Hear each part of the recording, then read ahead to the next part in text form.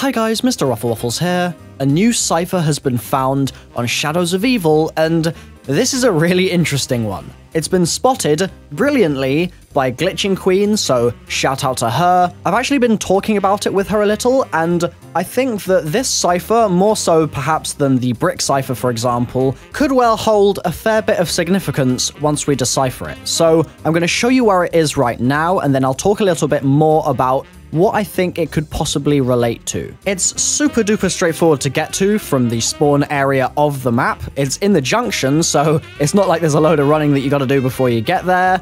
And I've actually looked in this location multiple times for hidden stuff when we were trying to do other Easter egg steps, and so, well, I don't really know how I missed this for so long. Glitching Queen clearly has a better eye for this sort of stuff than I do. So run over to Stamina Up, look down, and what do you know? There's the cipher.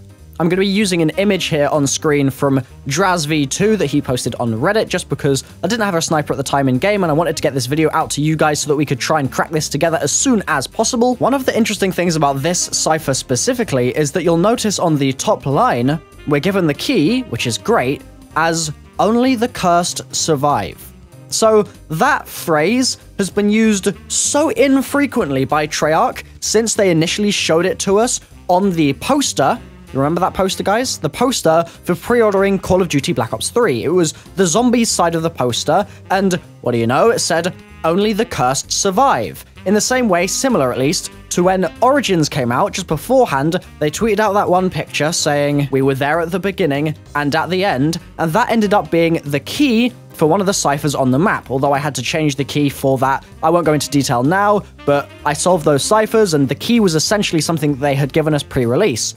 This phrase has been given to us pre-release. Chances are, it's the key for this cipher. Then, below the key, only the cursed survive, you have, what, 70, 80 characters down there, which we're gonna have to try and puzzle out and figure out what it says. Right now, I don't know what it says. I have a couple of ideas of ways that it may end up being solved. It's quite nice of Treyarch to just straight up give us the key, as they have done with several of these ciphers now, and hopefully, fingers crossed, what this will translate into, the plain text, will be fairly useful for understanding things on the map that we currently don't understand, whether it's storyline related, or whether it's specifically tied to a mechanism that we haven't yet discovered. For example, I've been waiting for ages and ages, years in fact, for Treyarch to give us a somewhat difficult cipher to solve. None of the buried, silly cipher that we get during the Easter egg there. I'm talking a properly difficult cipher that is then going to allow us to do new things in the map that we weren't previously aware of, and then, at the end of the day, get an Easter egg out of it. I feel like that would be really fun, and it would delay the finding of the Easter egg in such a way that you might end up getting a new thing out of the map 6 months down the line, and in my opinion, that would be pretty cool. So, in summary, thank you to Glitching Queen for reaching out to me and showing me this cipher. Well done for spotting it.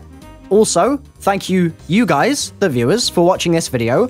Fingers crossed together, we can crack this thing, because right now, I don't have an answer to provide to you guys, but someone may find one, and if you do, then great, let me know, drop me a tweet, something like that, and we can try and get the rest of them done too, because there are a couple of others that are still unsolved.